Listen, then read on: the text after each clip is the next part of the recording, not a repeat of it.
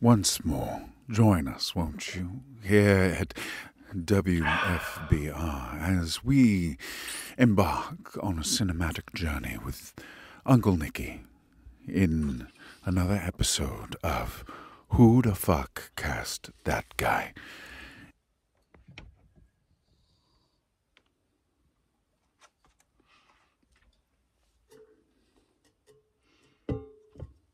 Hey everybody, it's Uncle Nicky. How we doing? Welcome to another fantastic episode of Who the Fuck Cast That Guy? With me, Uncle Nicky. Listen, you know what, guys? I think I got the hang of this, you know? It's not going to be so bad, right? We're going to get through this, absolutely no problem. Every single one of the movies I've reviewed so far hasn't been that rough, you know? Things have been pretty smooth. Sure, I can get upset at them, and that's perfectly normal. But that does not mean I am not having a good time, right? What can I tell you? I believe in my dualistic nature and the ability to, you know, navigate through the waters of both annoyed, but also pleasantly surprised, you know? So here's what we're going to do. We're going to take the next one. We're going to see exactly how smoothly this goes. And we're going to be able to manage this together, you know? I got a good feeling about this week. I really freaking do. I do. I'm like... Hey, Uncle Nicky, it's me. I've really been enjoying the show, and I hope you keep it up, even though I know it's supposed to be a punishment. Because I've gotten some really good movie recommendations from you. Is that Sister Sarah Jackhammer? Oh, God. The nuns have found me? Anyway, there was a police officer that stopped by yesterday, I think. Doing what? And was asking some questions about you. But Oh, God. I told him snitches get stitches. This is good. And I shut the door on him. All right. So, don't worry about that. He did mention a movie to me. I'm here for it. Since he's a cop, I don't know that I trust his opinion. Nah. What was the movie called? Mac the Knife? No, wait, that's a song. Yeah. Mac and Cheese? Definitely not. Wait, that was what I had for dinner. Nice. Mac and Me. Oh, God. He said it was like E.T. No. I really liked No, that it wasn't like movie. E.T. And I both like Reese's Pieces. Not even... Yeah, But I okay. defer to your opinion. Yeah, you want to defer to my opinion? I'm sorry, caller. I seem to have lost you. I'm terribly sorry. Let's take another caller, shall we? Let's see if we got any other better suggestions. Yo, Uncle Nicky. Hey, it's Sage from Chicago. Hey, So I Sage. know I'm gonna send you some of that Italian beef, and Oh, we gotta talk about the bears. Please and thank you. You know, in the meantime, do you think you could do that movie thing about the Book of Henry? Yeah, could you do that one for me? Yeah. What? I appreciate it. No, terribly sorry, but yeah, I don't know if we're going to be able to do that, so we're going to have to take another caller. Hey, Uncle Nicky, it's me again. Sister Sarah! Does everybody at the comment know about this? Man, the things I'm going to have to talk to Father at confession this week, it's not going to be good. I was watching Pushing Daisies, you know, where the Elf King from The Hobbit brings his girlfriend Hermia back I to loved life. fucking You know, Pushing the Daisies. Flash That was a good fucking Friday. series. And, you know, Galinda works for him. Yeah. So, my friend said he was in a film with the blonde chick who hung out with Kong on Skull Island. Yeah. I think she said it was called Book of Henry. Oh, God. No. What the hell is happening right now? I'm not okay with this.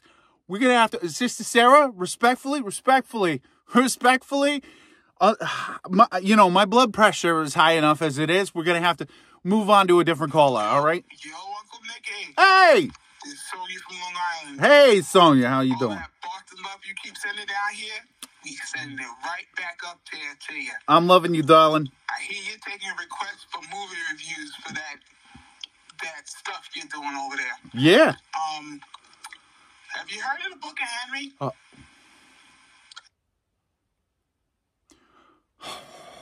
Who put you guys up to this? Who did this? Who hurt you? Who hurt you? Okay, maybe this next one. Let's give this next one a shot. Maybe this next message will save us. Hello, Uncle Nicky. I'm very soothed all of a sudden. It's Joe Blackthorne. Hey, Joe. We met during your WFBR orientation. I remember that. Glad to hear you're enjoying your community service. Thank you. Or at least the judge is, which is how we'll interpret him, requiring you to make extra episodes. I am very You serene said right you'd now. never do one of those stupid fucking podcasts or whatever, but we're so glad you changed your mind. Thank you. And since we have you here, some of the staff were wondering if you'd do a review of the Book of Henry. What is going on right now? Who put you up to this? Did somebody hurt you? Have threats been made? All right. It's Marky Mark, isn't it? Did Mark get to all of you? Like, did he tell them? Did he tell you to do this to me? Listen, I apologized, okay, for that time with the guy in the place. All right. This is not cool, you guys. Okay. I have one more message on the machine. All right. One more. Here goes. Well, hey there, Nikki.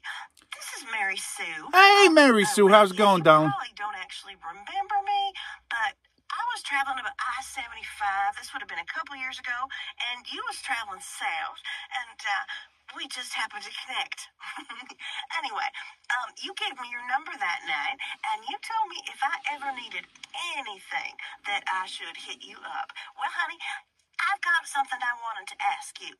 My friends keep telling me about this movie. It's called The Book of Henry, and I don't know anything about it, and I don't know if it really is something for me. Would you mind, maybe if you said letting me know, like some of the movie, tell me something about it?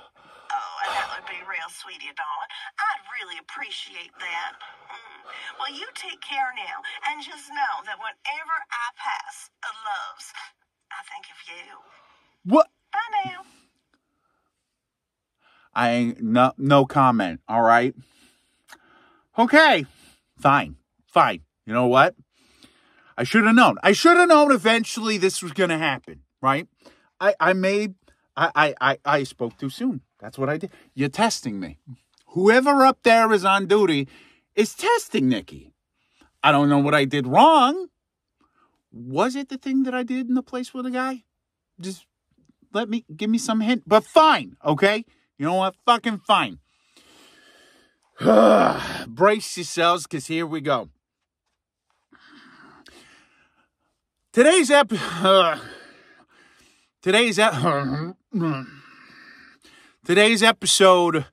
of Who the Fuck Cast That Guy with your Uncle Nicky is about the Book of Henry, also known as the movie that may have cost the director his ability to make a Star Wars movie. Allegedly. Oh, let's do this. Okay. So, once upon a time in the 1920s, this blonde who was out of work got a job. And he got a job from the lead singer and guitarist of Tenacious D. Okay? He was young, he was a scamp, he didn't know better, and he decided that what he wanted to do was look for wonders of the world. So he booked a steamer engine, and he got the blonde and himself and a crew of haughty seamen, we're going to leave that alone, to go discover things, mysteries, and record them and possibly bring them back to New York, because when has that ever gone badly? All right. Along the journey, the blonde falls for the sea captain. I think it was the sea captain. I'm not quite sure. I barely remember the movie. I do, however, remember this. That the blonde, the lead singer Tenacious D, and the sea captain, they all find a giant gorilla. And the lead singer of Tenacious D goes, this is going to make me millions, so here's what I'm going to do. I'm going to steal this giant gorilla and take it back to New York, because nothing bad ever happens with giant animals in the middle of a city. Spoiler alert, the giant gorilla gets freed and runs all ragged around town, probably upset because the blonde fell for the sea captain. You know what happens? You can't choose, but I understand getting upset if you get cock blocked. but you're a gorilla, okay? Maybe find other gorillas. I realize it's hard to find other 900-pound gorillas. This is 900, no, way up there. What, like 9 tons, 9,000, 9, something huge. It's a huge fucking gorilla. Like, it's at least 100 feet tall. Anyway, so, I realize it's hard to date, okay? It is difficult, right? Because cuddling, you could break somebody, and let's not even get into other semantics and details. But anyway, the giant gorilla gets loose in New York, right? Runs ragged. Things are awful. Okay. Eventually, they stop the giant gorilla. They send the giant gorilla back to its island, I think. Maybe they kill it. I'm not quite sure. But ruins the reputation of the lead singer of Tenacious D. The blonde and the sea captain, they settle down. They have 2 kids, all right? The lead singer of Tenacious D, he decides he's going to pool the rest of his money. He's going to start another band. That fails. He ends up crashing on the couch of his lead singer's house, right? His lead singer's apartment, and his lead singer has a girlfriend, all right? We've laid the groundwork here. It's very important. Here goes. So the sea captain, he dies, but not before having 2 kids with a blonde, who moves to a really fine fucking house in the middle of the suburbs, all right? And starts working part-time as a waitress, all right? Obviously has some money, because you can't work part-time as a waitress and then kind of sort of devote some time to becoming a children's book illustrator and own that fine a fucking house, right? With the 2 kids, all right? You're raising 2 kids. In this economy, you're going to have to be robbing banks on the weekends. Or perhaps be a professional hit person. But we'll get there. Stay strong, nigga. You got this. Oh, God. All right, so fast forward. We got Blondie, who, still corresponds with the giant gorilla because, they're just friends. And he's holding out hope. And Blondie has also become, best friends with the lead of Tenacious D's roommate's girlfriend. It's a wonderful little world. They're all connected. It's pleasant. It's tough to make friends as an adult. They are friends. That's perfectly fine. So you've got Blondie and her best girlfriend, and they hang out on the weekends and nights, and sometimes they have a glass of wine, and sometimes they play Gears of War, like modern individuals do. You sit around, you chat, you shoot aliens in video games. It's a good time. And Blondie has 2 kids. One is Henry, and the other is Peter. Peter. Yeah, try not to hear it every single time I say it, all right? Okay, so Henry's the older, and Peter is the younger. And Henry is a fucking genius. And you know why we know he's a genius? Because he tells us he's a genius. Yeah. Did I mention the kid is a prick? The kid is a prick. Let's move on, because I'm going to try not to be that mean to a child, but it's going to be hard in this situation. Okay. So we got Henry, we got Peter. Henry starts off the movie by introducing himself by going up in front of the class and haranguing the kid who did an oral presentation before him and making fun of him for saying that he wants to become a professional dodgeball player. 2 things, Henry. 1, do you know how fucking hard it is to get up in front of your peers and say things out loud when you're a child? No, because apparently you're a genius, and that means you don't have feelings. Okay, that's 1. 2, you know what, Henry? If you're such a fucking genius there, pal, maybe you should have got up there and in the midst of your oral presentation, not only shown a little bit of emotional support for the kid who went before you, but also have suggested that maybe you would start a professional dodgeball league, because I hear it would do very well on ESPN Ocho. But I digress. All right, so Henry's supposed to be a really smart kid. How do we know he's a smart kid? Well, he plays chess against the lunch lady and tells her that he's going to beat her in like 17 steps and some shit. And he plays the stock market. Lord knows where he's getting the money from. And he does all of this other shit. We'll get to in a bit. Holy fuck. So he's a genius. Oh, great. And his kid brother, He's a dopey kid brother, but he's a fucking kid, all right? The kid Peter is a kid, all right? He's cool and he's emotional and it's fine. Meanwhile, Henry is just like robot boy. So, like, he doesn't show emotions or anything else. And sometimes he talks about violence being an option and shit like that. And you're kind of like, yeah, is this kid going to become the fucker from You? You know, the Netflix show? It seems like he could, you know. He's riding that line between, you know, Benedict Cumberbatch's Sherlock and fucking the guy from You. I mean, like, there's a very tiny divide betwixt the two, and the kid is, like, right on that line for the whole fucking show. But anyway, so Henry's like, we're living a pretty decent life, but I play the fucking stocks, and I'm doing pretty good, and it's all okay. And he spends inordinate amount of time telling his mother how to adult, which I'm like, fuck you, kid. All right. Now, here's the thing, okay? A lot of kids out here, they think they know better than adults. And I understand that. But we shouldn't be highlighting that behavior. Nor should a kid who's supposed to be super smart not have fucking empathy built in where he can kind of understand the mother's plight and where she's coming from. But I digress. So, Blondie, when she's not, you know, trying to have a career as a children's book author and illustrator, and she's not hanging out with her best friend, who is the girlfriend of the roommate of the lead singer of Tenacious D, and Blondie's not writing Kong and just updating Kong on what's going on with her. You know, she's working part-time at a restaurant, okay? Okay, life is pretty normal. It's a quiet town, or is it? Because right next door, also, did I mention apparently they've got a bunch of fucking money?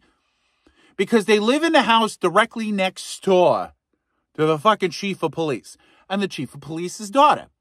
Now, here's where things kind of start getting uncomfortable, because it is implied that there was something fishy going on, that the chief of police is doing something untoward to his daughter. All right? I'm not going to get into details. I don't want to upset anybody, but I'm telling you right now, when you take a movie like this and this is the main thrust of the film, you're kind of going, okay, but you didn't develop the chief of police and you didn't develop the kid, the daughter of the chief of police. There it is. There's the plight of the movie. Okay, fine. Cool. Great. So, normal life, small suburb, mystery abounds. Henry's a genius. Peter is a little bit of a goofy kid. Every so often, mom says you gotta actually act like a human being to Henry. So Henry plays with his brother and talks to him about Rube Goldberg machines and does this whole Marcel Marceau bullshit. And you're like, okay, cool. So the kid's idea of comedy is from when there weren't talking pictures, and his entire idea of fun is making intricate systems that have to fall specifically into place. Everything has to fall perfect, or else it won't work. Foreshadowing. All right, so Henry goes to school one day, right? And the neighbor's kid, right, the chief of police's kid, oh, by the way, the chief of police is that fucker from the ATF from Breaking Bad, who I wasn't the biggest fan of to begin with, but now there's a possibility he's doing some really messed up shit with his kid. And you're kind of like, oh, okay, I like you even less now. Congratulations. Poor guy. All he gets cast as is a bad guy. Listen, all right, I get it, all right? Short king who's bald. It's a little bit tough to think of things that he could play, but I'm sure we can find him a position in a Marvel movie. Anyway, so one day Henry is at school and sees the neighbor's kid, right? The chief of police's kid. And chief of police's kid is sad. So what does Henry do? Henry does not compute out of the situation. Henry does not go, I'm going to begin an investigation. Henry stomps into the principal's office and pulls what I can only describe as the renegade undercover cop kicking in the door of the chief of police's office or his captain's office. And he literally says, damn it, Janice, how much longer is this going to have to go on? I was waiting for the principal to be like, you're suspended, you're expelled, hand in your gun and your badge. Like, I was waiting for something. But Janice is just all like, oh, well, I can't do anything about it. We can make calls and stuff. But, oh, spoiler alert, the chief of police, yeah, his cousin or brother or something is the head of DCF in town. So what are we going to do? If you were if you were leaning more towards the Benedict Cumberbund of it all, if you were a little bit more Benny Crumple Cakes, you would investigate. You know what I'm saying? You would invest a little bit of time and effort in discovering those things that you needed to in order to, and we're led to believe that's what happens. He starts carrying around a recorder, and he's got a red notebook, and he starts making notes, and he goes to a gun dealership, and he takes notes, and then he goes near the river, and he takes notes, and he's doing all of this stuff, right? I mean, the very least the kid could have done is decide that he was going to Batman the fucking situation. And if he was going to Batman the situation, like, you have options, child.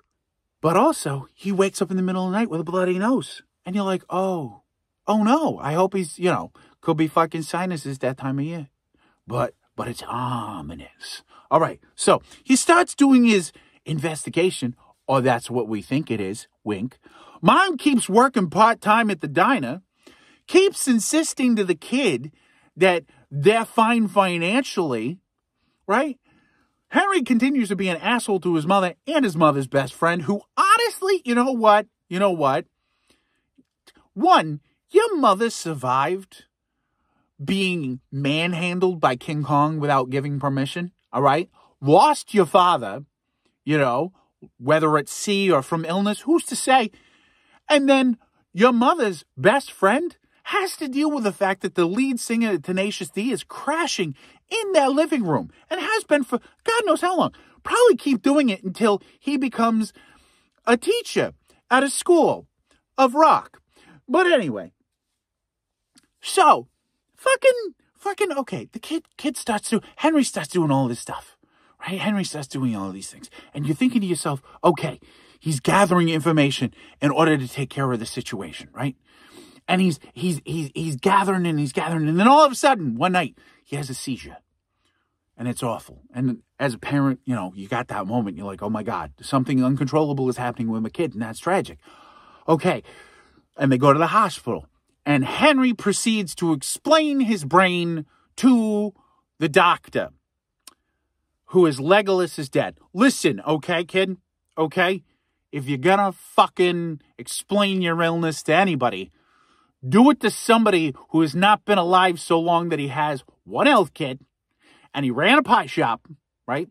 And he's eventually going to become the emperor of mankind, all right? Don't fucking do it. It's an insult. It's an insult, all right? Let the doctor, you kid, all right? Those are, Even if you're going to fucking Batman in a situation when you're supposed to be kidding, I need you to pick a fucking lane, child, all right? Pick a fucking lane, but...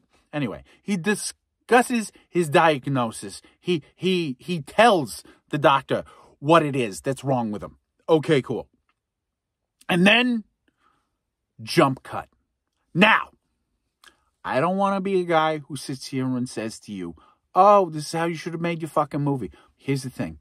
If you had taken that opportunity and gone, he's racing against the clock in order to build the case against the neighbor, like, while dealing with an inoperable brain tumor? And I get it, Rear Window with a kid. Oh, yeah, okay. But here's the problem. You don't like the kid. Fine. Okay, you could have done that. Oh, also, fucking kid's got a brain tumor, right? Inoperable brain tumor. Mother's like, oh, my God, we got to deal with the brain tumor. Kid's sitting there telling his mother what to do. I'm like, motherfucker. Just shut up, all right? But anyway, jump cut. jump cut. Henry is dead. Now, here's the thing. We don't see a funeral. We don't have the whole he's dying thing. No, just all of a sudden we jump ahead, right? Mom, Blondie is sad. I understand. Grieving for a child. Okay. You know, you have the little brother who's trying to come to terms with it. Every so often, you know, her best friend comes over and she goes to work. You know, she's still working part-time at the diner. Life is life, right? Life is life. And you try to move on in those situations. This is a horrifying situation to deal with. But you know what you don't expect in the aftermath of the loss of a child? For your smaller child to come across a tape recorder and a journal which is detailing the way in which you're supposed to murder the next door neighbor. Let's let that sit for a second, shall we? Because what Henry was doing, instead of organizing a case against the next door neighbor, that fucker who tried to catch, what the fuck is the fucking guys from Breaking Bad? I don't fucking know. Anyway, instead of organizing a case against him, he has set up a Rube Goldberg-esque plan to murder the neighbor so that the neighbor's daughter can come live with Blondie, has faked the paperwork. So that Blondie will get custody after the neighbor is dead. And thus begins the portion of the movie where a mother, in grief-stricken by the loss of a child, proceeds to plan the murder of the chief of police of the town on the exacting orders of her child who has died. Now, Henry, from the bed at the hospital, arranged for all the money to be moved into her checking account that he was making on stocks. She's worth like a fat stack. Fine. He also bought her a car because he constantly is making fun of the car that she owns because the car is fine. But for some reason, Henry insists that she needs a newer car. Listen, kid, again, you're supposed to be fucking smart, and yet somehow you adhere to the consumerist system. Listen, you're not fucking bright, all right? Anyway, so Blondie starts taking instructions from the kid in his journal and the tapes that he left. And oddly enough, every single time, every step that he describes is hinged on exacting detail, right? You're going to shoot him using this rifle that you're going to pick up from this gun store that you are going to get by rattling off the name of this local crime boss. Hey, here's a nutty fucking idea, kid. Talk to the fucking crime boss about killing him. You've got more than $500,000. I'm sure he'd be willing to take care of it for you. I digress. Mom, go pick up a high-powered sniper rifle with a silencer and this particularly brain-splattering set of ammunition. Fine. She does it on instructions left by her son. You're going to dump his body into this creek. Again, on the slim possibility that the water level is high enough to hide a body. Because when he passed by it the first time, it doesn't really look like a creek you're going to drop a body in so much as it is a creek that you're going to drop a body into and they're going to find it tomorrow because it's just right there on the surface, on the rocks that are just covered by about 1.5 inches of water. You're going to use the new car that you have in order to race home to do this murder, right? But you're going to keep the new car after the fact because no one will suspect. What? Child, what? Again, exacting details. This kid's like, it's all going to fall right in place. The whole thing is hinged on the fact that there is a talent show coming up that we don't even know if Henry was interested in, because we've obviously seen that Henry doesn't give a fuck about school, right? He's just there and he aces everything, but he's a shit about it. So you kind of like, okay, well, does he even know that this would happen? Like, this hinges on, and somehow not only does he know that the talent show was going on, that he knows the schedule of the talent show, so he knows exactly how much time his mother's going to have in order to slip away from the talent show, murder the neighbor, and come back. Also, the neighbor's kid is in the talent show, so you're assuming that the neighbor's not going to go to the talent show, even though his daughter's in the talent show? There's a lot of details that you're kind of going, oh, this is like, if one thing went too far left or too far right, it's all fucked and gone, kid. But Blondie, when not corresponding with Kong and hanging out with her girlfriend, who is trying desperately not to lose her mind since the lead singer of Tenacious D is crashing in their living room, and working her part-time job at the diner, even though she's worth quite a bit of money, she proceeds to get all of this ready, all right? Peter, and apparently also raising Peter in the midst of this, because you do have another child. But it's oh my God, and I missed the best part. Peter's the one who says, maybe I did mention it, but perhaps in my insanity I have forgotten. Peter's the one who informs her that Henry wants her to kill the neighbor. Because he's the one who finds the stuff. The recorder in the notebook, the red ledger, which apparently our new suburban Black Widow is going to start adding names to. Maybe she did it in the past. Listen, I don't know what she's been doing since the 1920s. And now, I mean, she's been a lot of moms in other fucking media, but who's to say, all right? Maybe somewhere along the way, she did a couple of jobs. Perhaps for the fucking crime boss of the fucking neighborhood, who you could have hired to kill the fucking... We haven't even gotten to the fucked up part. All right, so you got the night of the talent show, right? And mom's got a high-powered sniper rifle with brain-splattering ammunition. She's got a new car. Everything's set up. She's got to coordinate off of a watch, which the tape recorder tells her to do, right? Everything's get up. Oh, and Peter invited Dr. Legolas's dad to come because he's like, listen, I don't want to be that guy, but like, I've seen pictures of my dad, the old sea captain, right? He had a very distinct look to him, and you know, Dr. Legolas's dad, he looks a little similar, tall, dark, handsome, pretty good looking.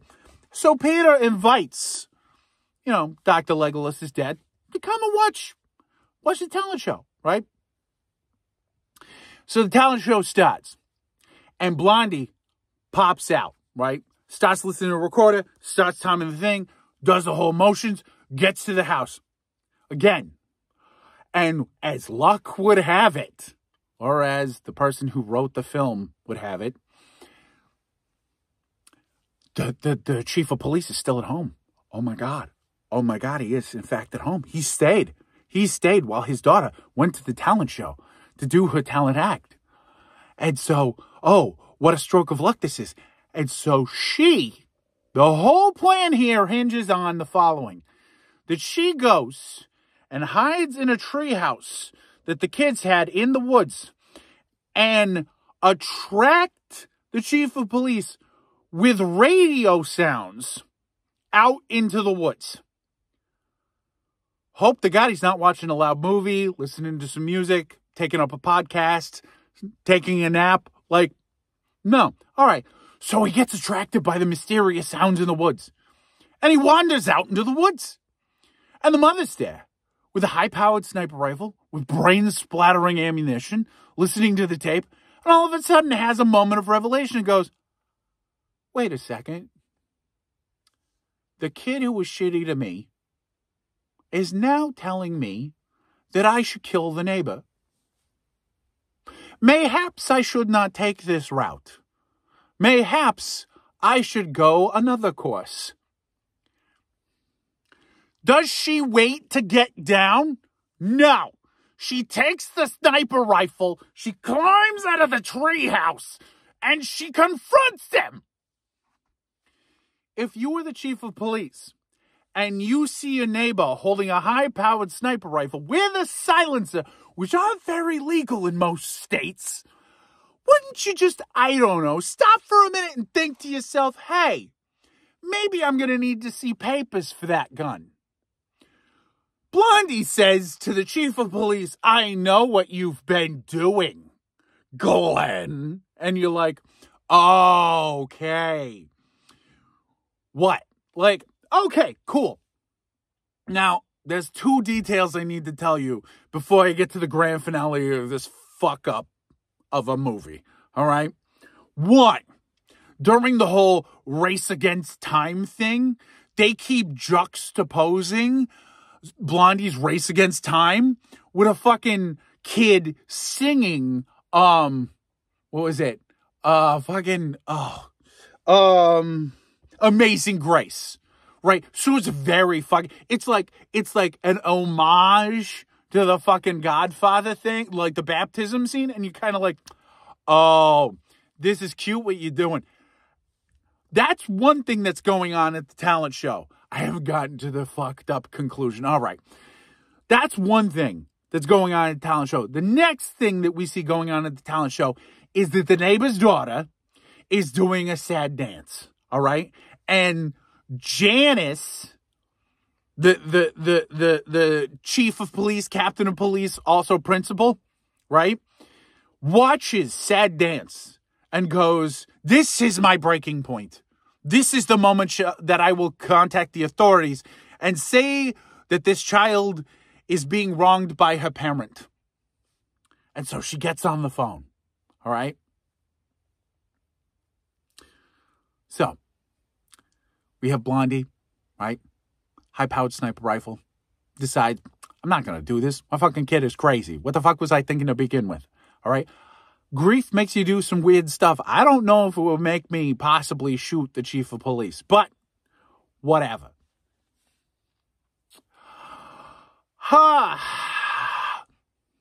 She goes back to the talent show, right? She goes back to the talent show.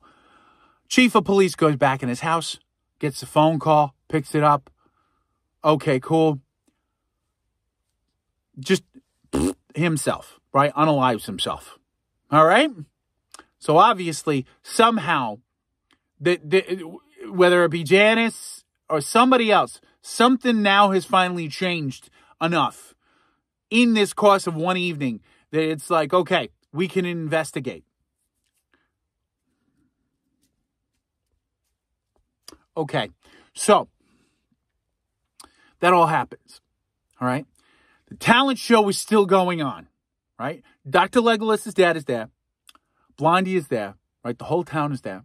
And Peter, Henry's little brother, gets up on stage and goes, I'm going to perform a magic act. All right? Now, cool.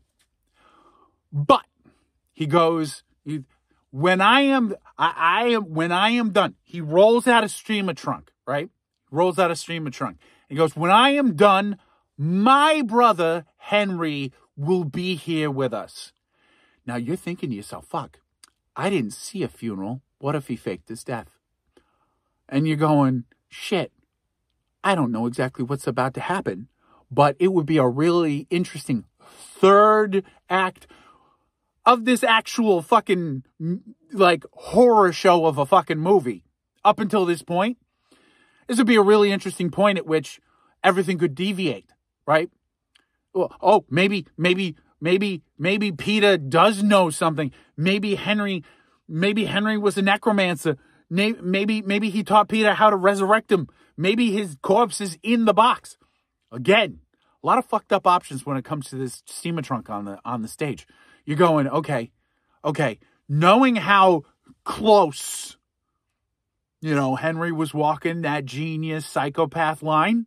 I don't like to throw that around, but how close Henry was walking that line. What if Peter got a little bit? You know what I'm saying? And yeah, he's going to like flip the steamer trunk and like Henry's just going to flop out on the stage like a dead fish. I don't know, okay? And this is the messed up part you're at. You're just sitting there going, I can't see in the steamer trunk, kid. Oh my God, what's in the steamer trunk, right? And he opens and says, Henry, are you here?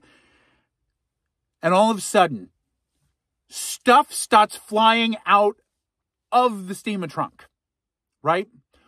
Stuff that reigns over the entirety. Oh, it's falling all over the place, right? It's getting on all of the, and I can't take credit for the next part because I saw this and I thought to myself, okay, this is dumb. Like, oh, is it supposed to represent his spirit? Is it, he touched all of our lives? Like, what is I cannot take credit for the analysis of this moment because I saw this in another video, but I am going to call back to it because this imagery will never leave my head ever again. We never saw Henry's body. We never saw a tomb for Henry. Maybe Henry was going to pop out of the box alive. Maybe Henry's dead body was going to be in there, flop out on the stage like a fish.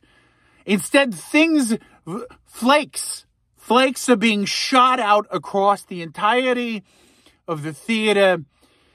And as someone else on a different channel stated, there is a heavy implication that it is Henry's ashes. Oh, fucking boy. So, teleshow over. Everybody excited. Nobody thinks about the fact that they might be covered in, remains. No. Blondie and Peter go home. I would be imagining at this point that Blondie has gotten, Legolas's dad's phone number and is going to be writing Kong, informing Kong that she has met somebody else, at which point Kong is going to get pissed off and engage in all of those movies that have been coming out lately that star him. Because you know what? I understand. I do. I understand. You were into a girl and the girl just doesn't see you like that. And there's a little bit of anger there, and you've got to resolve that issue. So anger goes on a little bit of a rampage. And I get that because Kong did that in a couple of movies. And at one point was dealing with Captain Marvel, right? And then fucking now is dealing with Godzilla. And it's still, it's festering, and eventually, who's to say? Maybe Kong will find a girlfriend. It's not going to be, hopefully of his own, a little bit closer to his own dimensions as opposed to Blondie, because that's not going to work. But you know what? I understand, okay? I understand. Right. So Blondie goes home with Peter, right? And has probably gotten the number of Legolas is dead. And next door neighbor's kid arrives home to find ambulances and cop cars. All right?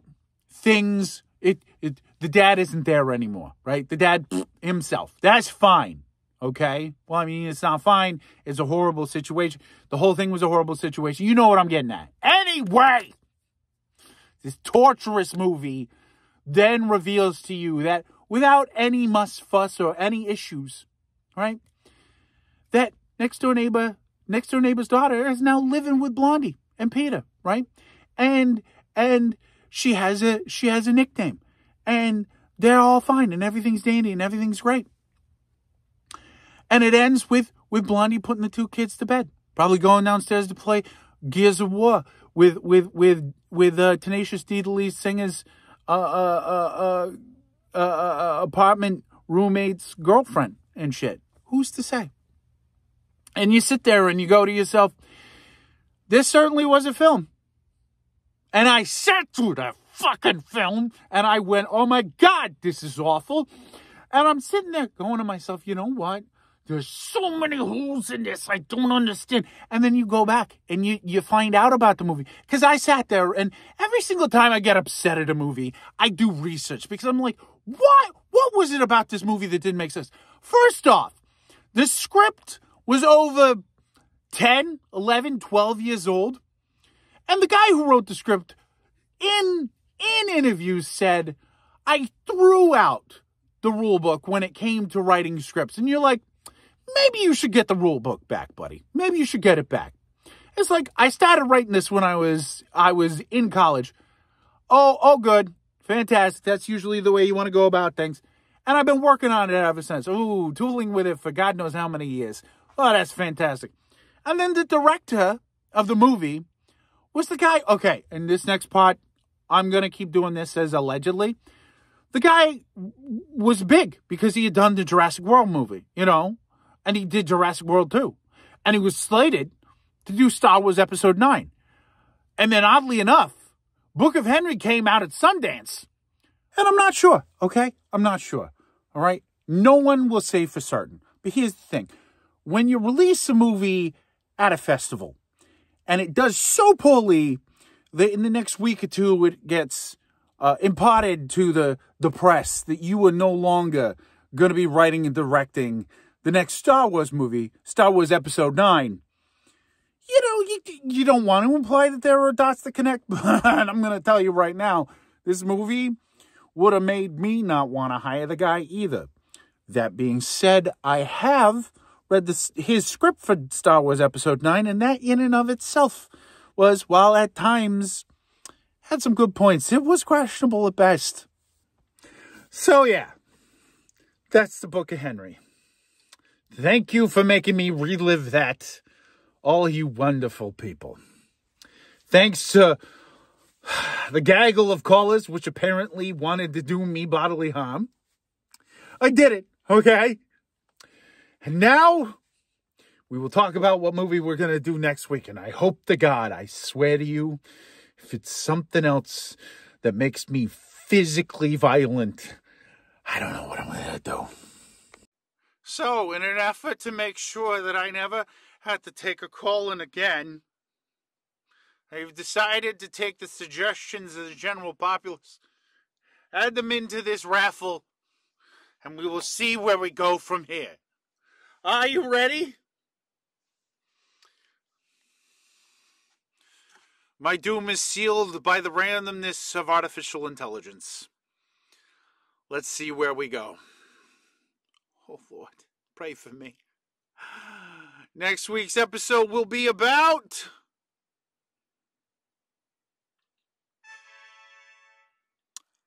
the movie Aliens by James Cameron. All right. Okay. That one's going to be a good one. All right. That's a good movie with a great cast. You know, it's going to be tough to talk about, you know, how you went from working girls to fucking space, but we'll get there. You know, we'll get there. I believe in us. All right. So I'm going to go try to emotionally recover from this episode. And I'll see you later, all right? Okay. So this has been Uncle Nicky for WhoDaFuQCastThatGuy. Until next time, you know, don't listen to psychotic, masterminding kids with red ledges. Just don't do it. I feel like I shouldn't have to say that, but I feel like it's a life lesson I'm going to have to teach in this moment. So, ooh, yeah, you know, you're the new hot shit in Hollywood, right? Oh, Colin Trevorrow, you're going to remake cinema. You know, you're picking up where Spielberg left off. Oh, we think that you did pretty well with Jurassic World, so we're going to let you have a Star Wars. Fine, so we're going to give you number 9. Here's the fucking deal, okay? The Last Jedi, right? Written by Rian Johnson, you know, which I personally think is one of the better ones, okay? It comes out, and everybody's like, oh, this is divisive. It's not what we're used to. Oh, my God, change. You know what? Fuck you guys, all right? Because here's the thing, all right? It has to evolve. It has to grow up. At some point, we have to look at this as a way of going about things. And then fucking Colin Trevorrow does this shitty movie, right? And they're like, you know what? Maybe we don't want you to do a Star Wars. And that's fine. Okay, so guess what? Like, after the whole thing goes down, what do? They leak his script, all right? The script that was titled Star Wars Episode 9 Duel of the Fates. And if you think calling it Duel of the Fates is tongue-in-cheek and fan service, oh, wait, buddy, because it gets so much more. Like, it is something, all right? So here's the deal, right? Okay, in his version, right, she's wearing the Chanel black leather boot outfit. Like Rey is wearing the Chanel black leather boot outfit that fucking Skywalker Luke was wearing in Return of the Jedi. Oh, we're just gonna do everything as a callback. Oh, she's now wielding a two-ended lightsaber. Okay, that might have been interesting. All right, she modified her staff to make it into a lightsaber. Guess what? She does at the end of the original Rise of Skywalker. And listen, I am not anybody who is ever going to sit here and say to you, guess what? Rise of Skywalker is amazing. All right, it's okay. It is what it is. All right, it ended 9 movies that needed to end. Okay, and that's the way I look at it.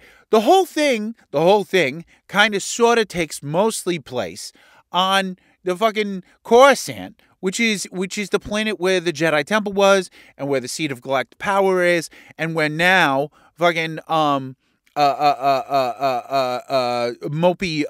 emo Darth Vader grandson. Oh, fucking Kylo Ren. He's now supposed to he's ruling on this supposed to be ruling on this planet, right? All right, but he's not there, right? He's on Darth Vader's castle planet, right? On Mustafar, the place where Darth Vader got melted. Okay, again, pretty cool, right? All right, so now he's also, however, Kylo is looking for a source of power, right? Called Mortis. Again, going to make a lot of Star Wars fans very excited. Because it's the Clone Wars, in the Clone Wars cartoon, right? Mortis was where, like, the Force kind of originated, or it had a wellspring, right? Okay, cool. And he's being haunted by Luke Skywalker's ghost. All right. Also, pretty cool, right? Okay. We got some pretty cool setup here. Here's the problem. All right. Here's where you start getting problematic. So automatically, what do? You see that there's this connection, right? First of all, okay? A lot of things that get called back, and that's fine. All right, you're doing callbacks. Everybody likes a good callback, especially when it comes to this shit.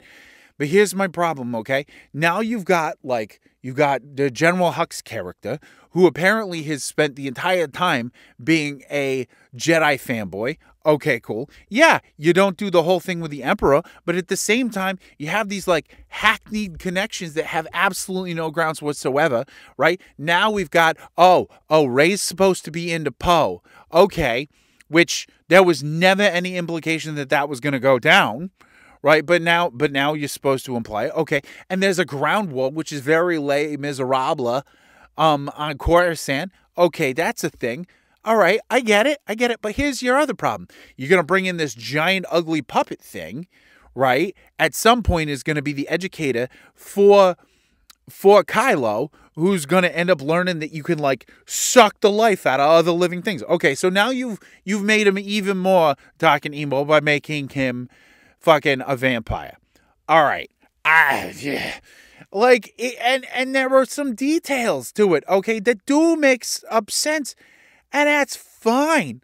But at the same time, you're just going, okay, but there's also some stuff here that doesn't do well, right? Okay, so at some point, you got Rey touching base with all the other Force, and they go to Mortis, and it's instead of realizing that there's this interconnection, instead of realizing it's more violence. And Rey ends up fading away and coming back later, and you're like, oh, she fell into the Force at some point and she emerged later on. And it could have been decent. It could have been good. But there were also serious problems with the script, and you're relying a little too heavily on the way that this all connects. General Hux at one point kills himself with a lightsaber. Right? You end up having all of these things that basically, sure, you don't have the whole issue that you had with fucking Palpatine, but at the same time, you've got no progression of the characters. Kylo doesn't grow. He just delves deeper and deeper and deeper into darkness. You had an implication at the end of The Last Jedi that he was going to end up, that there was conflict, right? You have that, okay, they're two sides of the same coin. Rey Rey and Kylo, they're connected, but they're conflicted. You know what I mean? Like, they're linked, but they're separated. You know, you get that very well and impassioned, stance. But at the same time, like, there's none of that. There's just more depth, more darkness, more emo for Kylo. And then you got Rey, who's just like, now I'm with Poe because we have to make this a straight relationship, right? Which seems a little bit forced. But then Rey's like, I'm going to go off and I'm going to find Kylo. And Poe's like, I can't let you go by yourself because, yeah. So what does Rey do? In the Colin Trevorrow script, which I think is probably the biggest sin, and you guys can look it up and we could do a whole review on it if you want to at some point. I mean, I'm not saying that we should because honestly, like, I have mixed emotions. Like, listen, episode 9 was never going to be good because there was never going to be a way that you were going to satisfy everything that needed to be done. But there were some radical ways you could have taken it in that would have been very different and maybe would have been spiritual successes of Rian Johnson's Last Jedi, as opposed to just being like, I'm going to fall back on everything that's an old trope. But the biggest sin that this movie carries off here is that Rey uses the Force to force Poe to forget about her and go off and do other things. She uses the Force to basically manipulate his mind and make him go do other things and so that she can go off and confront with Kylo.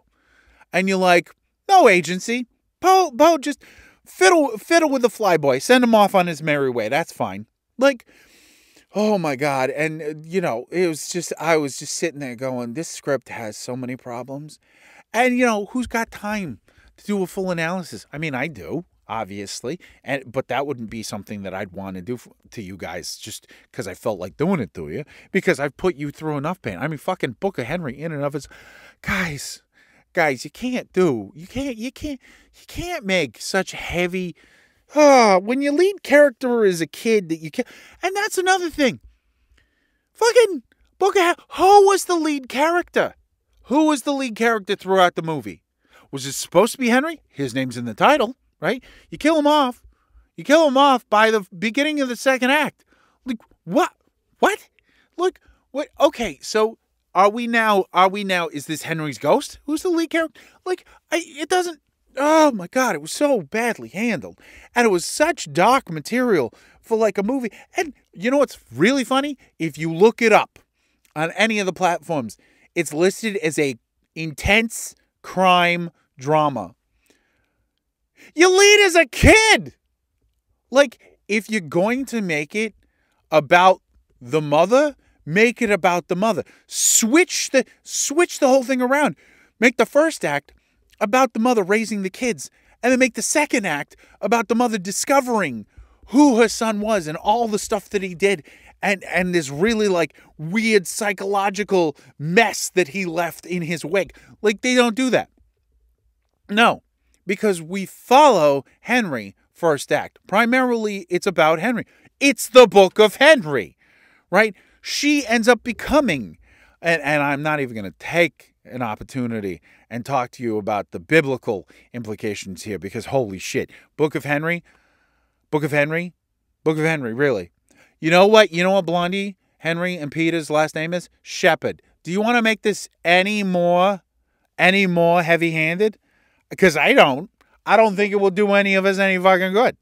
Oh my God, it's so difficult. So do me a favor, all right? Do me the favor of never doing yourself the favor of watching this fucking film because it will do damage to your brain. And I mean, you know what? Maybe I went into it wrong. Maybe I saw it and something about it just did not set right. And that's possible. But like, here's the thing. When a movie goes so far off the fucking rails that you have to look at it and go, you know what? Even the trailer just like does the whole thing dirty, right? Even when that just sits wrong with you, you just got to say to yourself, okay, something about this tone, something about, like, and you guys know I'm not like a Metacritic, Rotten Tomatoes kind of guy, but it has a Metascore of 31, okay? It did not make its money back and then some.